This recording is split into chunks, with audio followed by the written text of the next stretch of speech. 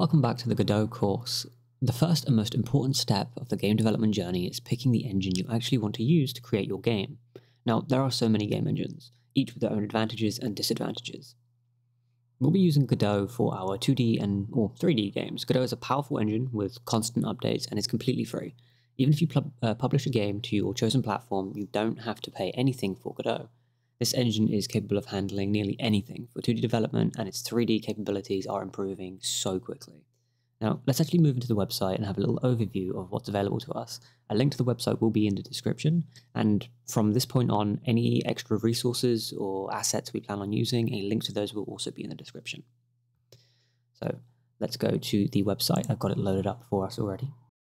And we're greeted with this page, which is actually a really cool page, because this right here, every time I refresh this page, you're going to see a different game displayed. Now, these are games that have actually been created in Godot, which means you get to see a lot of different things. You get to see its 2.5D isometric views, again 2D, keep refreshing and you just kind of get more and more and more. Now, this page has some download links for the latest version and the long-term support version. If we scroll down a little bit, we've got the news section, which is a really good thing to keep an eye on.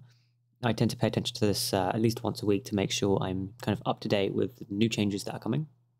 Sometimes with pretty much any engine, you might be looking for a specific functionality that I may not have yet, so always paying attention is a good idea.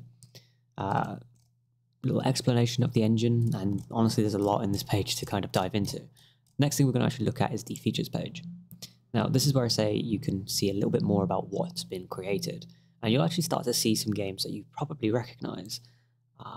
Lumencraft, Halls of Torment, Cassette Beasts, Tail Quest Defense, Usagi Shima, Resolution. There is one specific one that I'm looking for, which is very, very well known now. And it is Brotato, created by Blobfish. An amazing game created fully in Godot, which is, well, amazing. Now, if we scroll down, we can see some of the features of the engine, how you can build some kind of rough descriptions and examples of why this engine is so kind of useful and so good. Now, picking an engine is actually quite important, and I don't just use Godot for 2D or 3D. I use it for a lot of different things, because you can create pretty much anything in Godot. That being said, let's talk about an example. Somebody has literally created the ability to edit and render videos within Godot. So you can really do anything with it. It's kind of amazing. Now, let's actually go and move into the download section. Now, this is where things can get a bit interesting, right? We have the engine version that we're going to be using. Now, I say a link for this will be in the description. A link for the website will be. And I'm going to probably package a little version of the Godot engine here, the 4.13 version specifically. I'll have that linked just in case, I don't know, 2-3 years down the line when they're on Godot 5 or something, or 6, you will still have the engine version available to you. That way you can come back, use that version, and learn that version. Most things don't tend to change, but there can be some pretty big differences between those versions. Take Godot 3 and Godot 4, a lot of nodes had their names changed and a few different things. Now, the Godot version here, this Godot engine 4.13 that we'll be using, is very different to the .NET version. .NET version has, it says here, C# support, which means you'll be able to code instead of in the GDScript language, you'll be able to use C#. Now, if you are comfortable in C#, I will eventually make another course about the C# usage. But for now, we're going to be sticking with the normal version for GDScript. So all you have to do is click the download button, and it will automatically download for you. Now, there is a donation button here. I always recommend, after you've kind of learned a bit about this engine, if you're really enjoying it and you really use it, make a little donation to them. Keeps things free, keeps the team happy, it keeps things running smoothly, which is great. Now, scroll down a little bit and look at the requirements whilst that's downloading. The recommended is having Vulkan 1.0 compatible hardware, and the minimum is OpenGL 3.3 or 3.0 compatible hardware. Most computers will have a minimum, will be able to use the minimum settings for this. Now, the launching process of the Godot engine may be a little bit different depending on whether you hit the recommended requirements or not, and I will also probably make another little video about that, and I'll put a link to that in the description too. Now, instructions, very, very simple. Extract and run. That's it. You download it, and it's already done. There's no need for an installation. You're just good to go. Now, if you want other versions of the Godot for 36 or 32-bit, 64-bit, different version supports, you've got that right here. You can get this on itch, Steam, and the Epic Games Store. As it says here, though, the digital versions do not include .NET/C# support, so keep that in mind if you plan on using those languages. If we scroll down more, you get some Godot demo projects. Now, these are really useful for seeing some of the capabilities of Godot. These are some projects that people have put together and they've kind of packaged them into this little demo thing so you can see different things of the engine, how to do certain things or other capabilities. We've got the Android library, the Blender support, exporter, which is really useful, and then preview builds. Now, if you are just learning how to get into Godot, I would recommend staying away from preview builds and just sitting on this version, whatever version is the current supported version. And that is because preview builds tend to be a little bit more unstable. I used to use Godot 4 before Godot 4 was released, basically when it was in its preview state. It was a relatively calm experience. I ran into very few issues, but the new version of it, the actual released version of Godot 4, very stable.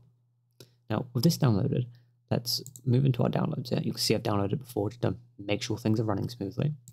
I'm going to open up the folder and wait for my PC to stop running very, very slowly, which it apparently is deciding it wants to. There we go. So this is what's in the download section. We get a .exe zip. All you have to do for this is you go to your desktop or wherever you want to store your engine. You can create a new folder, call it Godot 4.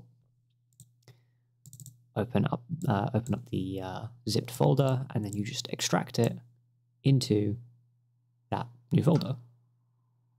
Give it a second. There we go.